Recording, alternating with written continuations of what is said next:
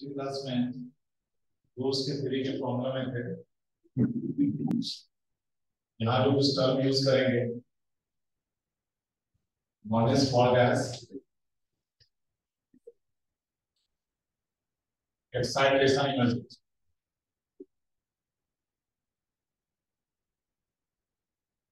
Excitation energy का concept क्या है?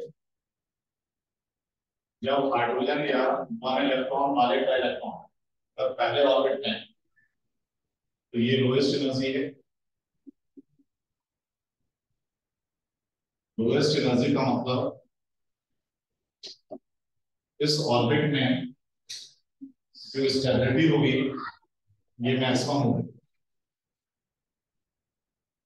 और अगर किसी ऑर्बिट में स्टेबिलिटी का वैल्यू अगर मैक्सिमम है, इसको टेक्निकली वो कहते हैं ग्राउंड स्टेट।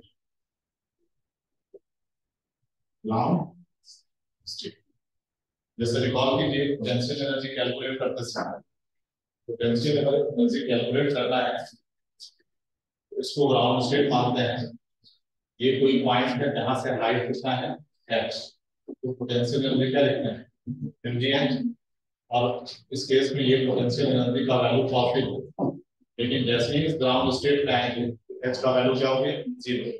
तो जब h का वैल्यू जीरो है मतलब उस पॉइंट पे पोटेंशियल एनर्जी का वैल्यू क्या है, ठीक है। ये हो गया ग्राउंड स्टेट।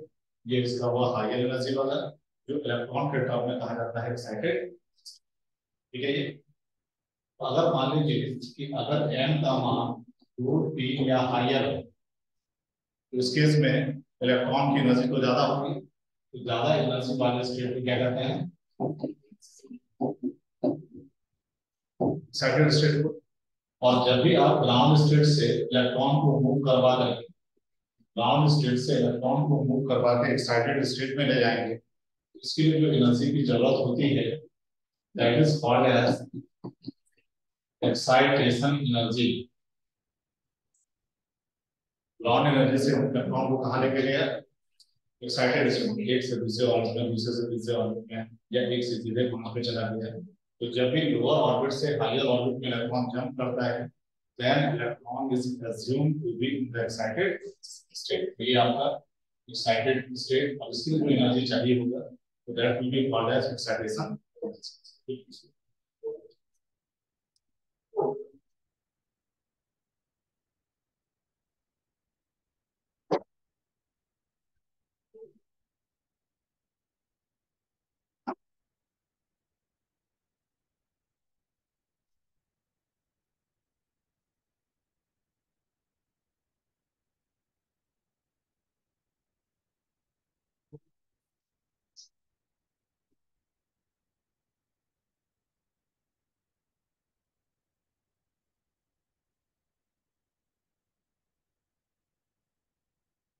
हम लिख रहे हैं एक्साइटेशन एनर्जी, यहाँ लिख रहे हैं n इक्वल टू 1, ये लोएस्ट एनर्जी का पार्ट है, यहाँ स्टेबिलिटी मैक्सिमम है, इसको कहते हैं ग्राउंड स्टेट।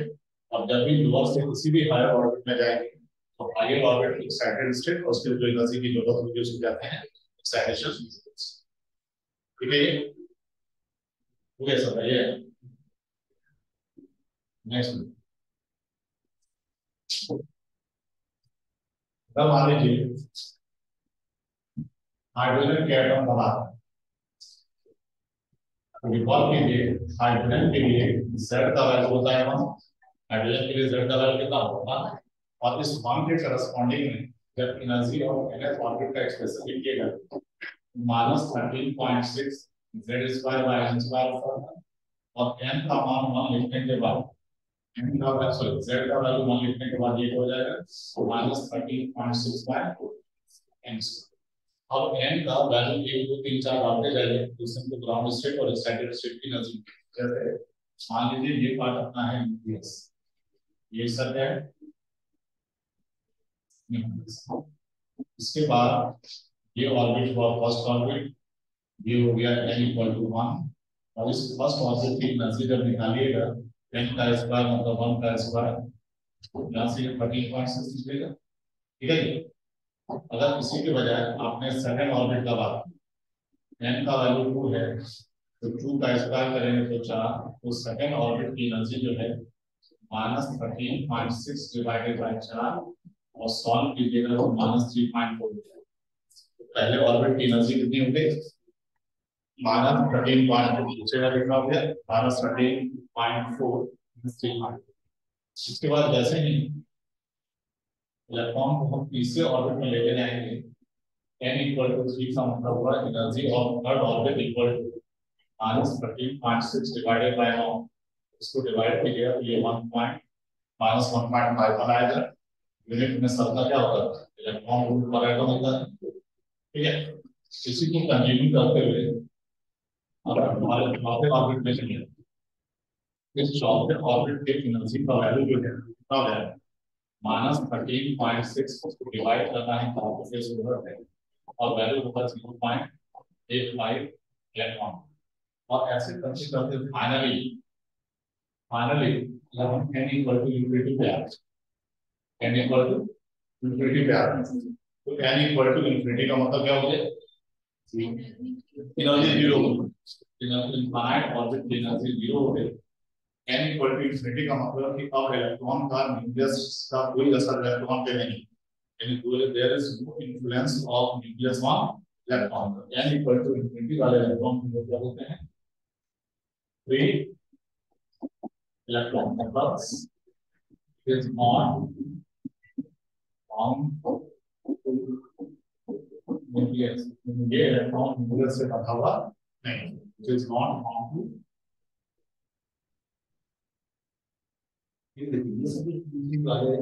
ये सब न्यूक्लियस से बंधे हुए, मतलब न्यूक्लियस के अराउंड जो है z k z square by mv square r के फॉर्मूला से ये सब रिवॉल्व कर रहा है। ये सब हो गया बॉन्डेड इलेक्ट्रॉन और इनफिनिटी बजाय का मतलब हो गया फ्री। ठीक है, जब भी आप यहाँ से इलेक्ट्रॉन को इसके ले जाइए, इसके ले जाइए या यहाँ ले जाइए, तो इसमें जो एनर्जी की जरूरत होगी उसी एनर्जी को क्या बोलते हैं? Excitation energy. यानी इसमें जो एनर्जी है एक्साइटेशन। और जब लास्ट में जाएंगे तो अब इलेक्ट्रॉन जो है एटम से बाहर निकल चुका है, इसी का नाम है आयोनाइजेशन। क्या होता है? और कहाँ से लाए हैं? पहले समझिए, उसके बाद लिखिए। यानी इक्वल टू 1 से लाए तो ग्राउंड स्टेट से जब इंफिनिटी में ले जाएंगे उसको बोलते हैं ग्राउंड स्टेट आयोनाइजेशन एनर्जी। लेकिन अगर मान लीजिए कोई आदमी को तीसरे ऑर्बिट से या दूसरे ऑर्बिट से इंफिनिटी में ले जाए, अभी ये ग्राउंड स्टेट में है नहीं है, कहाँ? एक्साइटेड स्टेट में, लेकिन लेकिन चला गया कहाँ पे? इंफिनिटी में। तो this energy will be called as excited state. Excited state ionisation energy. ठीक है, एक बार आईआईटी के पेपर में इसमें शब्द अलग यूज किए थे, सेपरेशन एनर्जी। आप मान लीजिए कोई चीज एटम से बंधा हुआ था, उसको बाहर कर दो, सेपरेट हो गई, इसलिए इसको कुछ लोग क्या कहते हैं? This is also called as separation. यानी जो भी आपको एनर्जी चाहिए होगी तो उन दोनों की एनर्जी के डिफरेंस के बराबर होगा। जैसे पहले ऑर्बिट की एनर्जी कितनी है? -13.6। दूसरे का कितना है? -3.4। तो -13.6 से -3.4 पे आने के लिए जितना एनर्जी देना पड़ेगा, that energy will be called as excitation energy. और वही जीरो पे पहुंचा दिया तो उसका नाम क्या हो गया? Excitation energy. एक से गया जीरो पे वो हो गया ग्राउंड स्टेट आयनाइजेशन एनर्जी, और किसी हायर ऑर्बिट से जीरो पे गया तो उसका नाम हो गया excited state ionization energy. And some people used to call it as the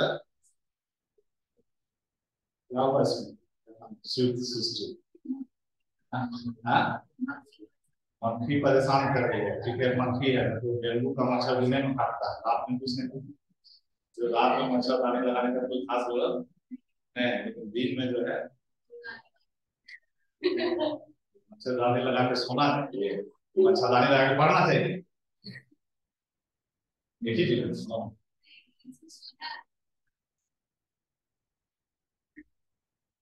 हम सुबह से बच्चे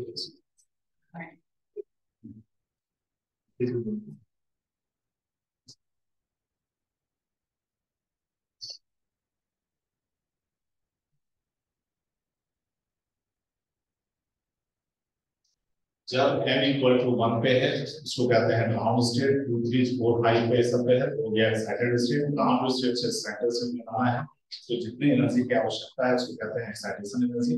और जब इनफिनिटी को पहुंचा देंगे तो उसको कहते हैं आयनाइजेशन एनर्जी। पहले ऑर्बिट से, अगर ये पहले ऑर्बिट से गया ये कहलाएगा ग्राउंड स्टेट आयनाइजेशन एनर्जी। अगर दूसरे तीसरे ऑर्बिट से इंफिनिटी पे ले गए उसका नाम हो गया एक्साइटेड स्टेट आयनाइजेशन।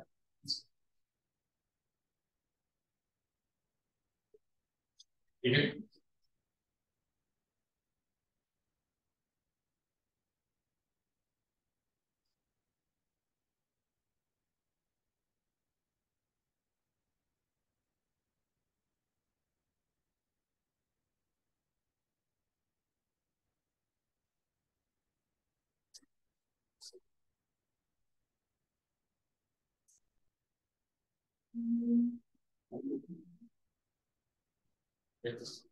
नेक्स्ट देखिए,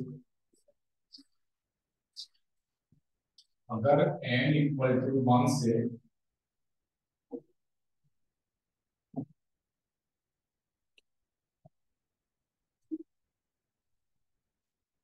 n इक्वल टू 1 से इलेक्ट्रॉन को भेज दिया जाए n इक्वल टू 2 पे, और एक्साइटेड स्टेट एक्साइटेशन एनर्जी। देखिए सर, दूसरे शब्द में वो आपको अपने सोचना है। आप ही सोचिए, अगर 1 से पहुंचा दिए n इक्वल टू 3, अगर अब एक्साइटेशन तो किस ऑर्बिट में जाए n इक्वल टू 2 पे, और सेकंड एक्साइटेशन में कहां पहुंचे n इक्वल टू 3 पे, इसका नाम क्या हो जाएगा? Second excited state ionisation, second excited state excitation energy.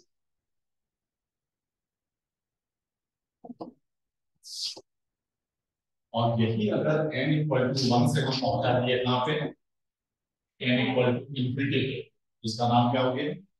Ground state ionization energy. अगर मान लीजिए n इक्वल टू 2 से चला गया, ठीक, n इक्वल टू 2 से कहां चला गया? 3, तो ये भी हो गया excited excitation energy, excitation energy. और क्या इसको कहते हैं? First excitation energy with respect to n equal to 2, यानी सेकंड ऑर्बिट के लिए पहला एक्साइटेशन क्या होगा? 2 से 3 पे ले जाना, ठीक है। और जब यही चीज n इक्वल टू इंफिनिटी पे ले जाए तो इसका नाम क्या होगा? एक्साइटेड स्टेट आयनाइजेशन एनर्जी या separation energy with respect to n equal to, ठीक है। तो इस तरह से हम लोग एक्साइटेशन, सेपरेशन, इन सब के कॉन्सेप्ट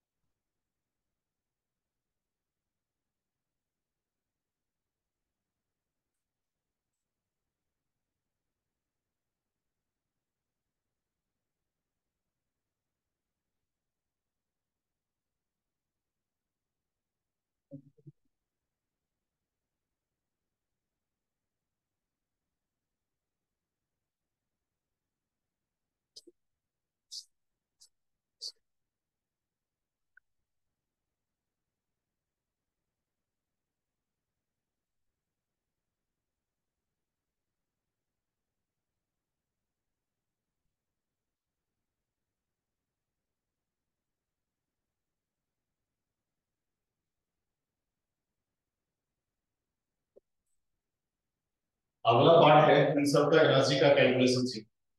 तो बोर्ड्स के मुताबिक जब भी इलेक्ट्रॉन एक ऑर्बिट से दूसरे ऑर्बिट में जंप करता है तो उसके लिए जो एनर्जी चाहिए होगी वो दोनों ऑर्बिट के एनर्जी के डिफरेंस के बराबर। कितनी एनर्जी चाहिए? दोनों ऑर्बिट के एनर्जी के डिफरेंस के बराबर। और ये जो चेंज होता है वो हमेशा रेडिएशन के रूप में होता है। किस रूप में होता है? तो यहाँ जो रेडिएशन रिक्वायर्ड होता है, अगर उसका वेवलेंथ लैम्डा है तो एनर्जी हो जाएगा एससी बाय लैम्डा। एनर्जी क्या हो जाएगा? SC by lambda. नेक्स्ट में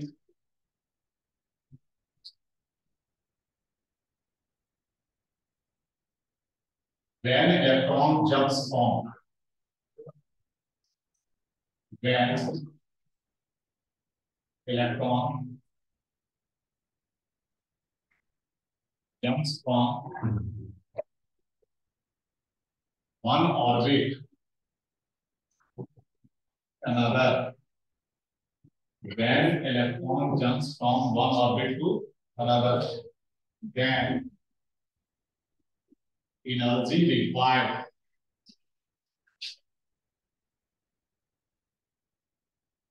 then energy required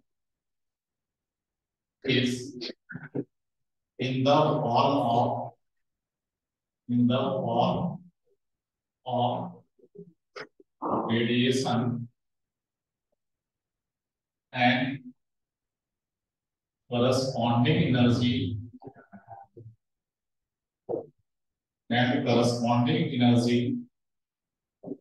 is equal to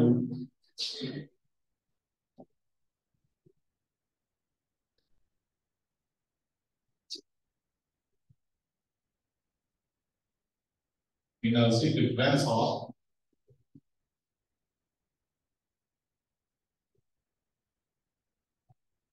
two orbits। यानी जो दो ऑर्बिट आपने इन्वॉल्व किया है उसकी एनर्जी डिफरेंस के बराबर हो। ठीक है? जैसे मान लीजिए हमने लिखा n इक्वल टू 1, चर्चा कर रहे हैं थोड़े समझिए तभी लिखिए। इसका चर्चा कर रहे हैं हाइड्रोजन के एटम, इसकी एनर्जी का वैल्यू कितना है? -30.6 पहुंचा दिए n इक्वल टू 2 पे, ये -3.4 कहा गया है। इसमें जो भी एनर्जी रिक्वायर्ड होगी वो दोनों ऑर्बिट के एनर्जी के डिफरेंस के बराबर हो, मतलब E2 माइनस E1 के बराबर हो। E2 माइनस E1, क्योंकि चेंज हमेशा फाइनल माइनस इनिशियल होता है। अब इस E2 माइनस E1 का वैल्यू यहाँ निकालिएगा। इस केस में E2 का वैल्यू है -3.4। E2 का वैल्यू कितना है? -3.4, और इससे माइनस करना है E1 यानी -13.6। तो ये जो डिफरेंस होगा ये 10.2 इलेक्ट्रॉन वोल्ट पर एटम के बराबर। इतनी एनर्जी चाहिए, और ये किस फॉर्म में होगा? रेडिएशन के फॉर्म।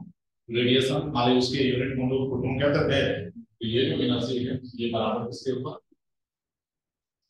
C by lambda. अब चूंकि ये डिफरेंस क्या है? पॉजिटिव। पॉजिटिव का मतलब हीट एब्सॉर्ब हुआ है। हीट क्या हुआ है? एब्सॉर्ब हुआ है। ये लैम्डा जो है किस चीज का होगा? एब्जॉर्प्शन। यानी एबीएस जो लिखे हैं ये किसके लिए आ रहा है? एब्जॉर्प्शन के। उसी तरह से मुझे सोचिए कि अगर यही इलेक्ट्रॉन कोई ऑर्बिट नंबर 2 से जंप करके 1 में आता है, अगर ऑर्बिट नंबर 2 से जंप करके 1 में आता है, तो ये अब जो डेल्टा ई का वैल्यू पहले प्लस में था वो माइनस में 10.2 हो जाता है। ये क्या होता है? माइनस में 10.2, और जब माइनस में लिख रहे हैं तो इसको क्या बोलते हैं? इमिशन। तो इसका मतलब ये बराबर हो जाएगा एफ जी बाय लैम्डा। अब ये सजेस्ट किया गया कि एनर्जी का चेंज तो प्लस माइनस हो सकता है, लेकिन वेवलेंथ में प्लस माइनस नहीं होगा। इसलिए या जब एनर्जी नेगेटिव आए तो एनर्जी का मैग्नीट्यूड लेंगे, फिर उसको पॉजिटिव बनाएंगे। हम ये मान के चलेंगे कि पहले से दूसरे ऑर्बिट में जंप करते समय एनर्जी चूंकि एब्सॉर्ब हुई है इसलिए वो लैम्डा एब्जॉर्प्शन वाला है, और दूसरे से पहले में आते समय उतनी ही एनर्जी रिलीज हुई है, इमिट हुई है, इसलिए वो लैम्डा इमिशन वाला है। तो for same pair of orbit lambda emission ये बराबर होगा लैम्डा एब्जॉर्प्शन। लैम्डा इमिशन बराबर होगा लैम्डा एब्जॉर्प्शन।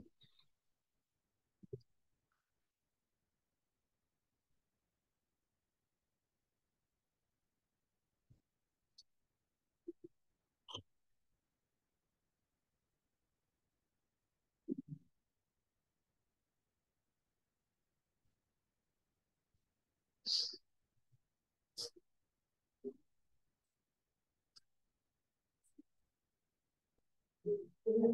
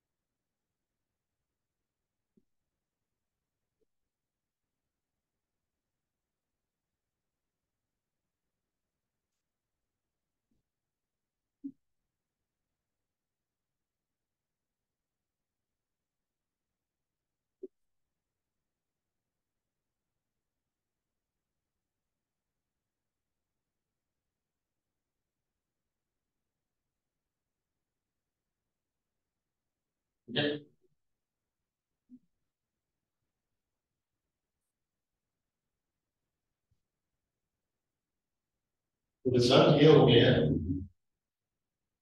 जब भी लोअर ऑर्बिट से हायर ऑर्बिट में जंप करेगा, कहां से कहां जंप करेगा, लोअर से हायर ऑर्बिट में, हायर ऑर्बिट में स्पेस में होगा एनर्जी का लॉस, फिर डेल्टा ई का वैल्यू क्या है, पॉजिटिव। लेकिन जब भी हायर ऑर्बिट से लोअर ऑर्बिट में इलेक्ट्रॉन जंप करेगा, तो this will be called as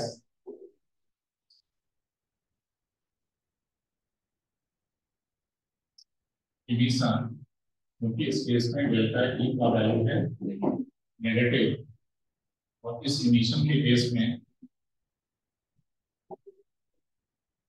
जो आप लैम्डा लिखेंगे, ये होगा इमिशन वाला, और यहाँ जो लैम्डा लिखेंगे ये होगा वेलोसिटी। अब इस लैम्डा को कैलकुलेट करने के लिए एक फॉर्मूला दिया गया है, जिसको कहते हैं रिडबर्ग फॉर्मूला, यानी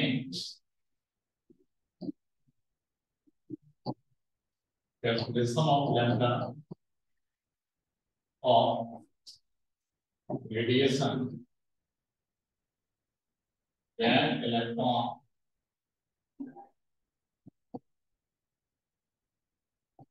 jumps from one orbit another, when electron jumps from one orbit to another is done by is done by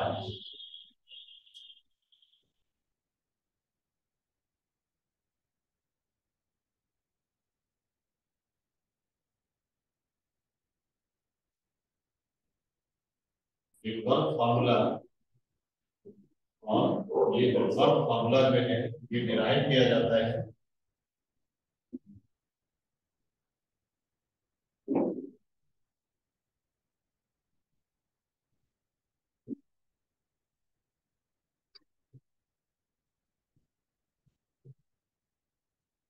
derive by energy, यानी ये रिडबर्ग फॉर्मूला जो है एनर्जी के फॉर्मूला से डिराइव करते हैं।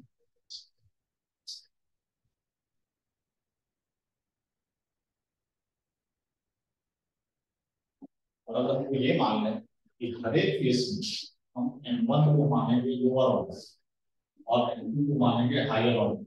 हायर क्या है, N2, लोअर क्या है, N1। तो जब N1 से N2 में जाएगा तो एब्जॉर्प्शन होगा, और N2 से N1 में जाएगा तो इमिशन होगा। इसी कॉन्सेप्ट के उनके फिर देखने की इस फॉर्मूला को कैसे यूज करते हैं।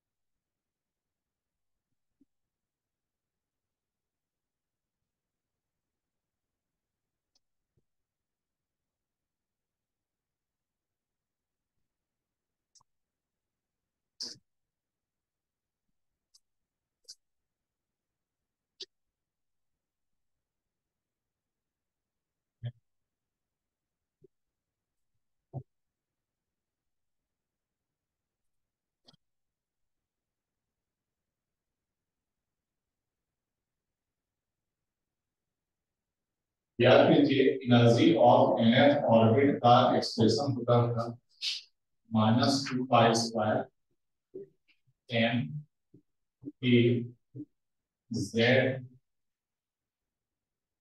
2π² a² z² e to the power 2 by m² h²।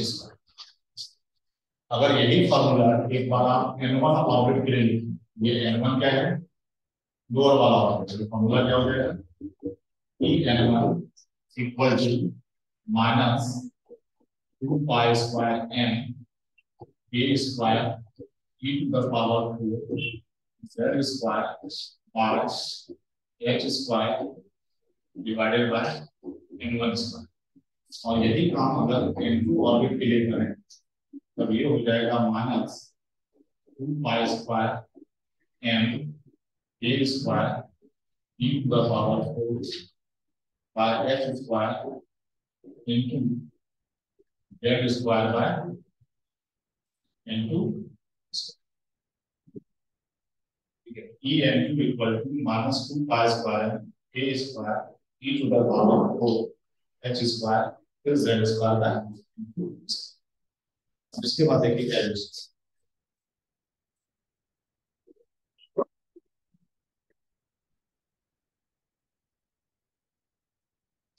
मान लीजिए इलेक्ट्रॉन जंप किया n2 से n1, n2 से ये n2 हम किसको कह रहे थे, हायर, ये किसको कह रहे हैं, लोअर।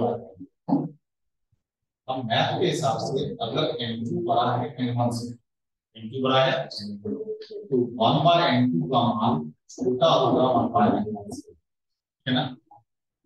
तो इसका मतलब 1/n1 बड़ा होगा 1/n2 से, इसको स्क्वायर कर देंगे, ये बड़ा हो गया, इसमें 1/n1² माइनस 1/n2², ये वैल्यू हो जाएगा क्या। अब आप देखिए बाहर के एक्सप्रेशन में बाहर एक माइनस लिखे है ना, अगर उस माइनस को हम हटा दें और ऐसे लिखें π² a² e to the power 4 z² divided by h², तो ये वाला वैल्यू भी क्या रहेगा, पॉजिटिव, ओवरऑल एक्सप्रेशन पॉजिटिव होगी, ठीक है। अब इसी और मतलब चाहे इलेक्ट्रॉन लो से हाई में जाए या हाई से लो में जाए, हम लोग कोशिश करेंगे कि एक्सप्रेशन को क्या बना दें, पॉजिटिव। और यही आपका चेंज इन एनर्जी था, और यही चेंज इन एनर्जी जो है प्लांट्स के थ्योरी के हिसाब से ये जो डेल्टा ये है वो किसके बराबर होना चाहिए, h3 बाय लैम्डा, ये बराबर किसके कर देंगे, h3 बाय, तो ये अपना।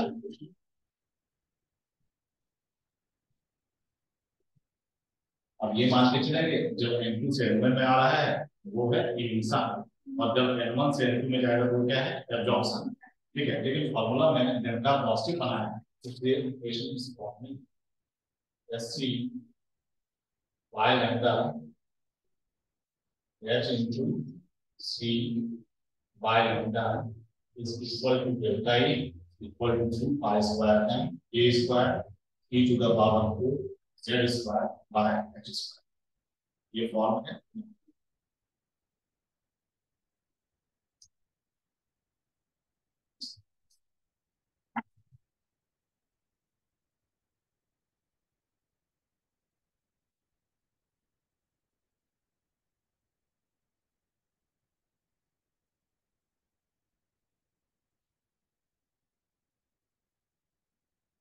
कोई नहीं चाहते हैं क्लास को इससे आए कल के लोग क्लास है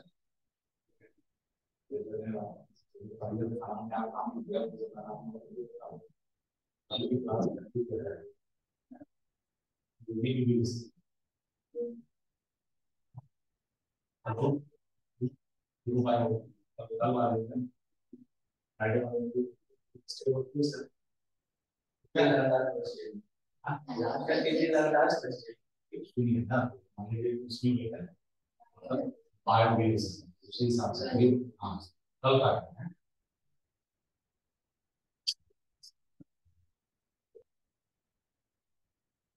इनको खाली इनको पता मतलब सवाल होगा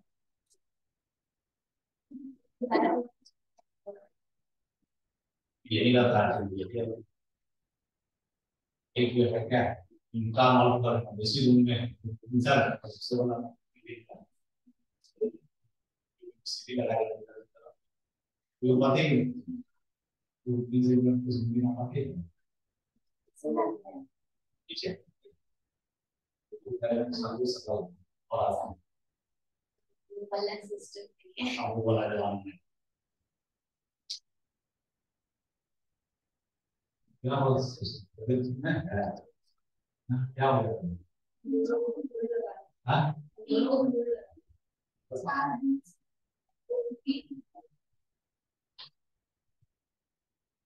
ये फेवरेट साल रहा है तो कभी क्या बात है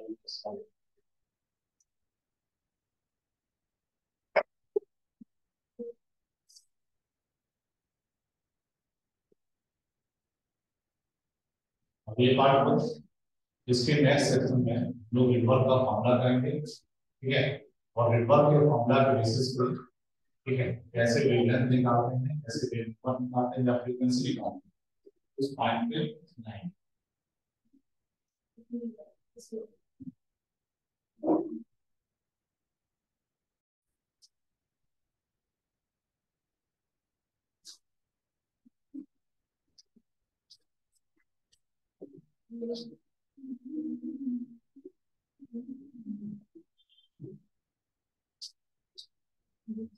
देखिए इस पार्ट को अगर कंटिन्यू करते हैं तो रिडबर्ग के फॉर्मूला के लिए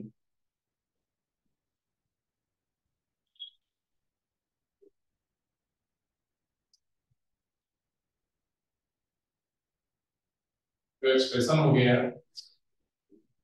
S C by lambda equal to pi square M A square e to the power 4 by h square into z square into 1 by n1 square minus 1 by n2 ये formula हो गया अब क्या करेंगे यहां से सी को इस तरफ लाइए 1 बाय लैम्डा का वैल्यू क्या हो जाएगा pi square N A to the power e square h square पहले से है h क्यूब इनटू c हो जाएगा और बाहर ये z स्क्वायर है और ये 1 bye n1 square minus 1 bye n2 square और ये जो यहाँ दिखा रहे हैं ब्रैकेट में इसको सिंबलाइज करते हैं आर से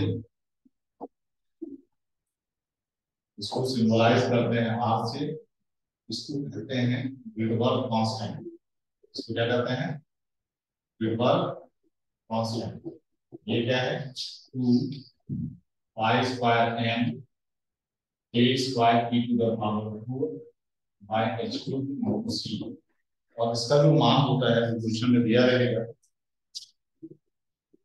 109,677 per सेंटीमीटर 109,677 पर सेंटीमीटर ये रिडबर्ग कांस्टेंट का वैल्यू है ठीक है इसको अगर इस फार्मूला में डालिएगा तो क्या होगा 1 by lambda equal to are into Z square into 1 bye n1 square minus 1 bye right 1 by lambda को क्या कहते थे वेव नंबर और 1 बाय लैम्डा को उल्टा करने को लैम्डा बन जाएगा इस फार्मूला से हम वेव नंबर भी निकाल सकते हैं और वेवलेंथ भी निकाल सकते हैं यानी यूज फॉर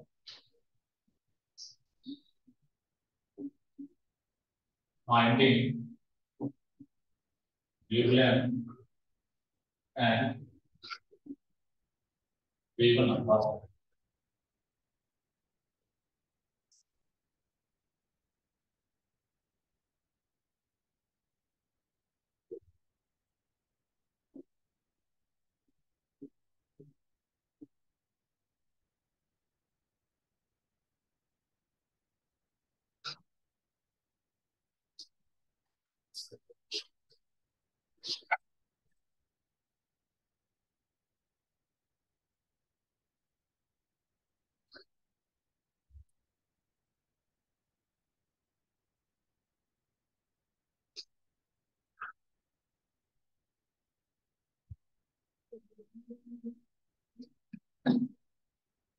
वेव नंबर ये भी बताइए, जैसे में फ्रीक्वेंसी पूछा जा रहा था क्या था?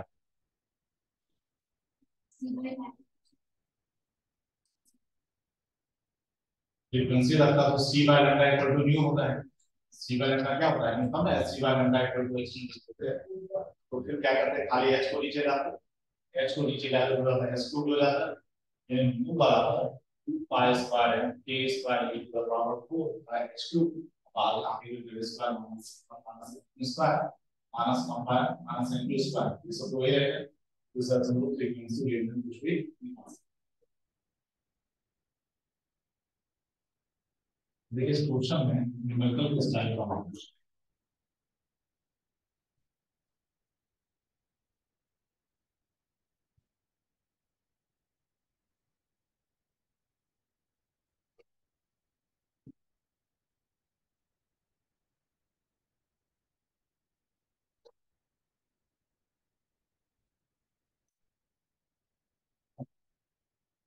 सवाल देखिए इस तरह का होगा।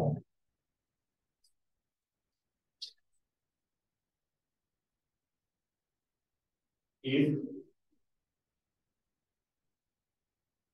electron of hydrogen atom jumps from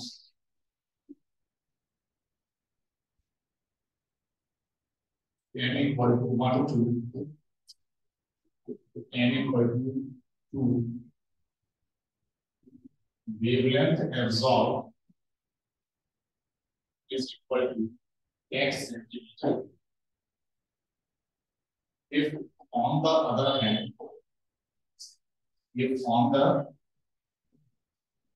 other hand, अब यहाँ अदर हैंड का मतलब ये दूसरे हाथ, ऑन द अदर हैंड का मतलब क्या हुआ, अगला जो सवाल लिखेंगे उसमें जो कहा गया है, if on the other hand, if electron of He plus ion jumps from n equal to 1 to n equal to 4, then wavelength is, और ये भी लो से हाई में ज्यादा तो ये भी अब्सॉर्ब होता है, then lambda absorbed is 5 centimetre. आपको लेट करना है x और y में क्या रिलेशन है, तो क्या हुआ x बराबर 4y, x बराबर y बाय 9, x बराबर 25 बाय 9, y इस फॉर्म में मेरा आंसर।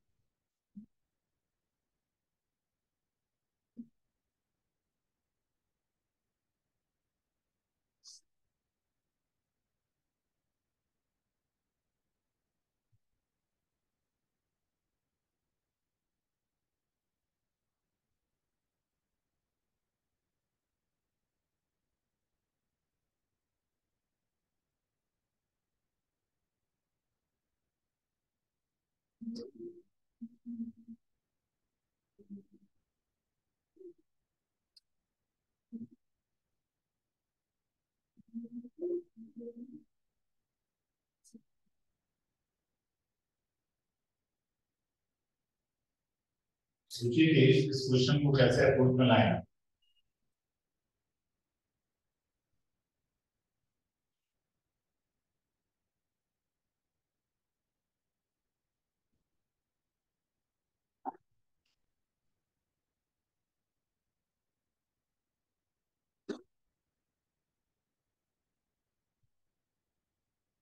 इस माइंडसेट पे आना है कि सवाल रटने में होता है, बस फॉर्मूला का एप्लीकेशन करने आता है या नहीं, ये इम्पोर्टेंट है।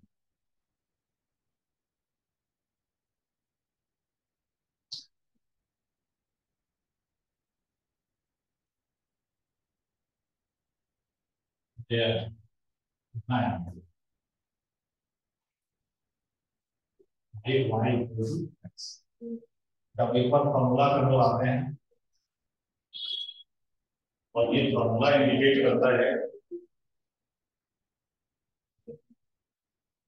ध्यान से फॉर्मूला वाले पार्ट से पहले आएंगे। 1/λ होता है कितना, आर एच या आर, ठीक है, Z square into 1/n1 square minus 1/n2। अब ये काम ध्यान से पहले इसके लिए करेंगे, और ये किसका स्पेक्ट्रम है, हाइड्रोजन। तो जैसे ही हाइड्रोजन लिखा हुआ है, the value of Z will be equal to 1। और चूंकि पहले से दूसरे में जंप किया है तो इस इक्वेशन को लिखते समय 1/λ in the first case is equal to R H, hydrogen के लिए 1 स्क्वायर, पहला ऑर्बिट है 1/1 स्क्वायर, दूसरा है 1/2 स्क्वायर, इसके लिए equal to R H 1 minus 1/4, 1 minus 1/4 R H into 3/4, ये वाला इक्वेशन होगी। अब यही काम दूसरे के लिए करेंगे। हाँ जी बताइए, दूसरे इक्वेशन के लिए क्या करते हैं, ये किसका स्पेक्ट्रम है, एच ई प्लस का। एच ई प्लस के लिए जेड का मान कितना लिखना है,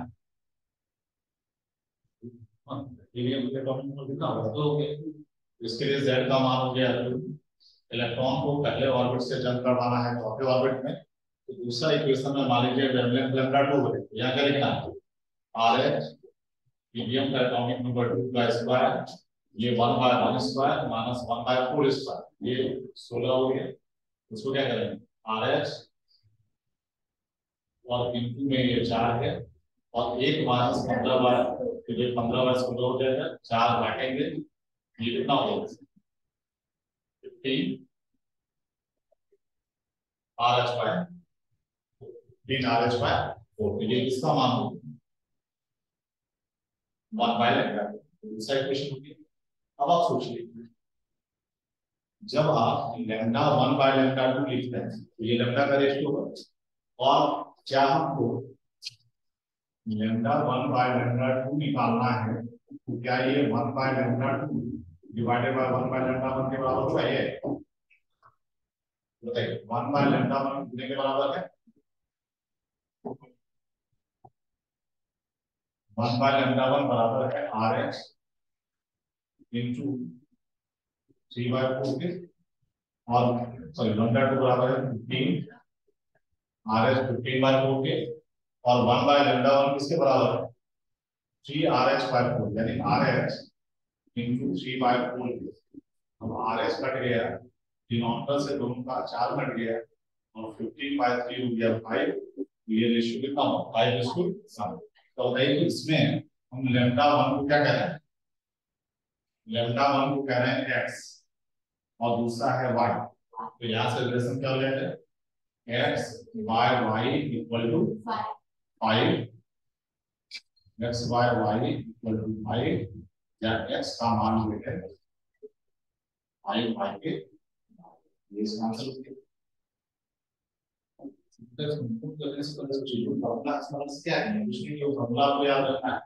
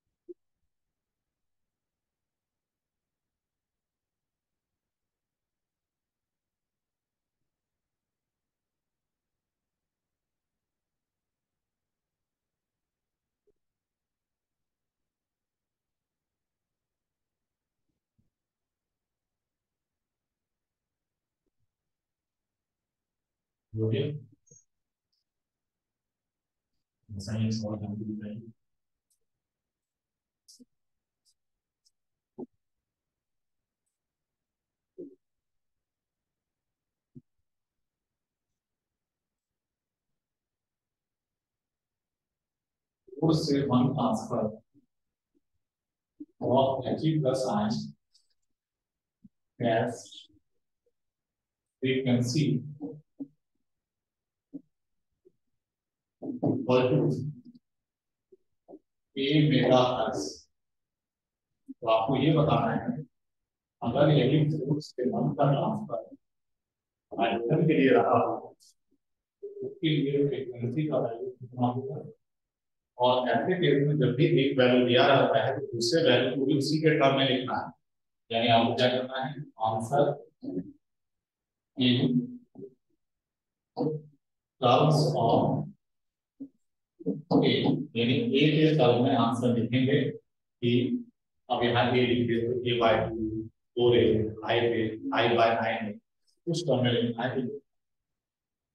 इंच के तौर पे वेलोसिटी होता था इलेक्ट्रोमैग्नेटिक रेडिएशन का frequency multiply by wavelength, which means जब हमको फ्रीक्वेंसी निकालनी है तो फ्रीक्वेंसी बराबर हो जाएगा सी बाय एम।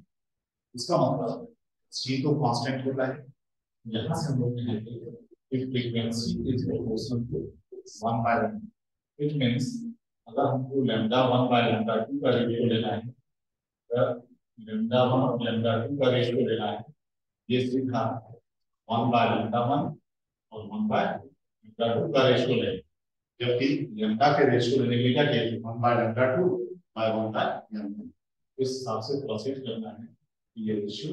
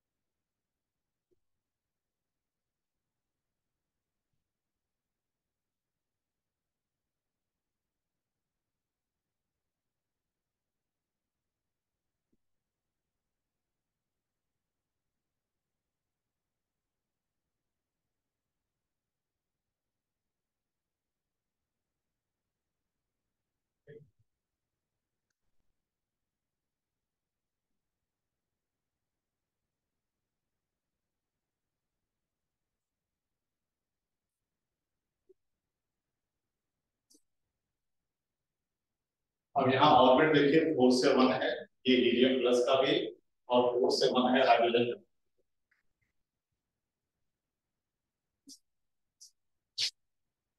तो हीलियम प्लस का भी है 4 से 1, इसको कह रहे हैं न्यूमन, और हाइड्रोजन वाले का भी 4 से 1 है, इसको कह रहे हैं न्यूमन।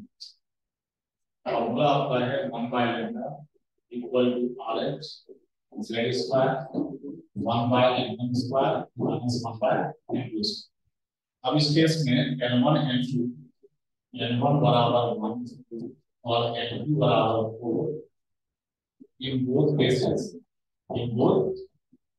इसका मतलब यहाँ से हम लोग इनपुट कर लेंगे ये वैल्यू कांस्टेंट है, आरएच का भी वैल्यू कांस्टेंट है, इसका मतलब 1 बाय लैम्डा से किससे प्रोपोर्शनल जेड स्क्वायर के। और पहला था He प्लस वाला तो जो 1 बाय लैम्डा 1 है बाय 1 बाय लैम्डा 2 है ये है वन डिवाइड करना है न्यू से, और न्यू वन जो है न्यू वन ये प्रोपोर्शन हो जाएगा क्या, वाला क्या है z, यानी ये टू के प्रोपोर्शन को ये मीडियम प्लस का एटॉमिक नंबर ये प्रोपोर्शन इसका मतलब ये शो 4 ये टू इसको वन इसका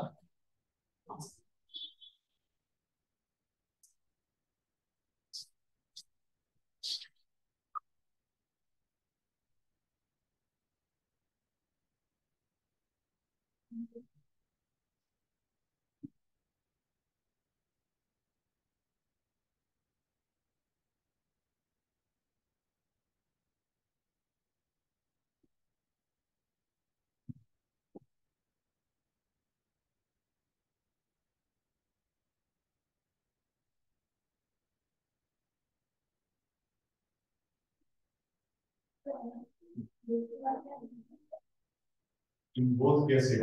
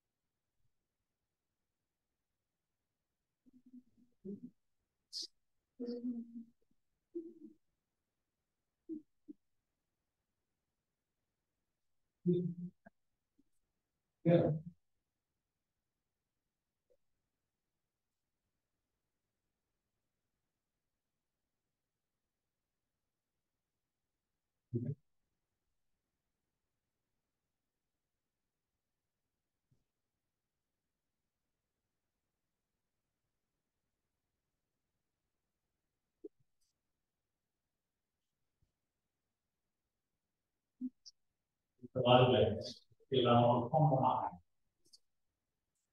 हाँ क्या दिक्कत होता है, फॉर्मूले नहीं आता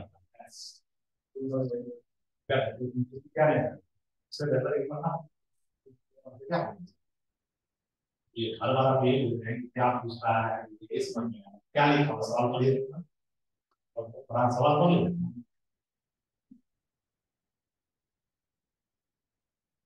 ये He प्लस आयन में 4 से 1 का ट्रांसफर है तो उसकी फ्रीक्वेंसी का वैल्यू अगर ए है तो वही ट्रांसफर हाइड्रोजन के लिए 4 से 1 का है, तो ये तब कितना फ्रीक्वेंसी है, उसमें क्या नहीं क्या समझना,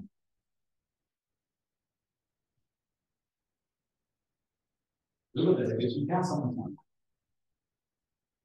है, तो फॉर्मूला देखो उसको याद रखना है, और ऐसे का अगर नहीं करना चाहता है तो कुल मिला के 1.5 लाख फॉर्मूला होगा बायोलॉजी फिजिक्स में समझना है, अब फॉर्मूले राइटिंग करना है उसमें एप्लीकेशन है, ये हमें तो अप्लाई करना है।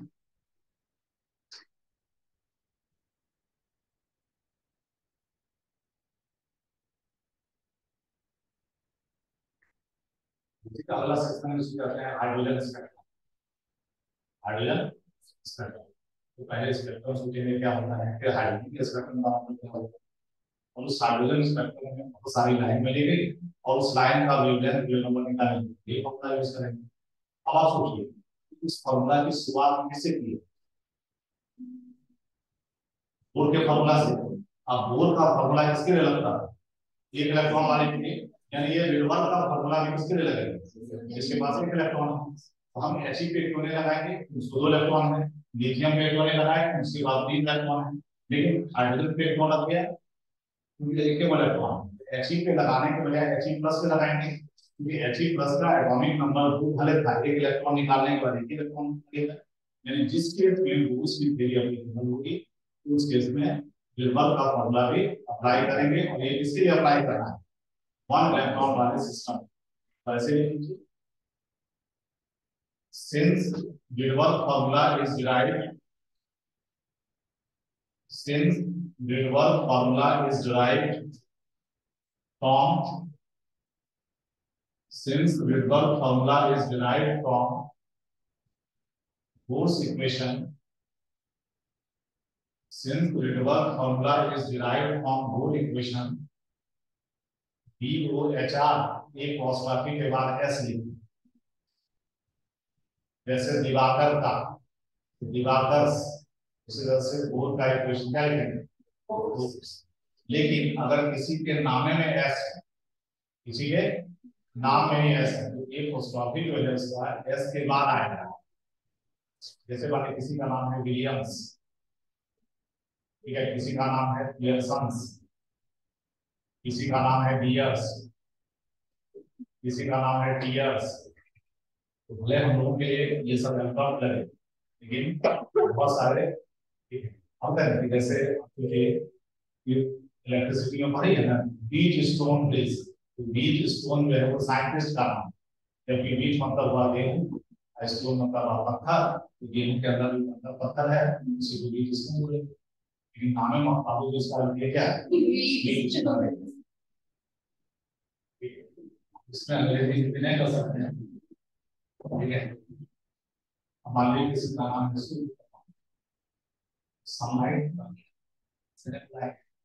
किसी का नाम है, ठीक है, चंद्र प्रकाश, मूनलाइट है, ठीक है। किसी का नाम होगा काजल, उसको कहेंगे कार्बन, काले हुआ। किसी का नाम है श्वेता, श्वेता, श्वेता बना है श्वेत से, श्वेत मतलब व्हाइट। इस तरह से नाम नहीं हो सकते, ये नाम हमेशा पेटेंट होते हैं। किसी का नाम मान लीजिए, किसी का नाम है प्रदीप देवी कुमारी रानी, तो क्या और मैं नाम कर, ये जो नाम रजिस्टर्ड है 10वां के रूप में, ठीक है, आधार कार्ड में नाम रिपीटेड, और उसको बदलना है, उसके लिए क्या करना, जैसे भारतीय मालिक का नाम उनके सुनते हमारा माथा गर्म करने लगा। अब हम चाहते हैं कि हमको भी दूसरे नाम से बुलाए, इसलिए आज के तारीख नाम यहाँ से हटा दे, ठीक है, अपने नाम को बदलना चाहते हैं, इसलिए क्या कीजिएगा, किसी भी ग्रुप में जाके एफिडेविट लीजिएगा, ठीक है, उसके बाद वहां से मिलेगा, उसका मान करना। लेकिन जब तक अप्रूवल नहीं मिले, भले ही आपका नाम है एक्सपायर रहिए, लेकिन नाम ऑफिशियली क्या है, इसी का एक एपिसोड था, इस तरह जो है ना, उनका जो चेक बाउंस हुए, किसी को भी इलेक्ट्रिसिटी का काम करने का चेक बाउंस हुए। अब उतने बड़े आदमी का चेक बाउंस होना ये दिक्कत है ना, कि जाके कोई भी आदमी थोड़ा सा होशियार बना, तो इसी बहाने हम केस कर, जाके प्रिंसिपल साहब को केस कर दिए, तो भाई इनका चेक बाउंस। कारण क्या है, इस सभी लेवल उसका नाम है, क्या नाम है, ठीक है, उनका नाम है असली में अजय सिंह देव, नाम है अजय सिंह, जो दसवां का सर्टिफिकेट उसमें क्या लिखा हुआ है, अजय सिंह। तो अपना बैंक का अकाउंट किस नाम पर रखते हैं, अजय सिंह। आप गलती से चेक पे साइन क्या करते हैं, तो वो आया था सिग्नेचर मिसमैच, तो सिग्नेचर मिसमैच में कोई केस नहीं होता। केस कब होता है, जब अकाउंट में पैसा नहीं रहे, तब लाना चाहिए किसी को, फिर दूसरा चीज उसका, इसके कारण क्या हुआ, उसको भी लोग ले जाने, ठीक है, कि महेश परांजपे ने सभी लेवल के केस किया, तो पेपर में बनेगा ना, तो इसके लिए जो हम उसका जो है अलग था, इससे वो इससे नाम, अगर इसका नाम क्या है, हाँ, बोस, उसको BOHR, जो भी कहता है उसका नाम हुआ, उसमें आर के आर एस लिखना है, आर और एस के बीच में एक स्टॉप डालना है। बोलिए क्या लिखें, बोलिए तो, since Rydberg formula is derived from force equation, hence it is also applicable only to force equation, उसको लिखेंगे, hence it is also applicable only to one electron species,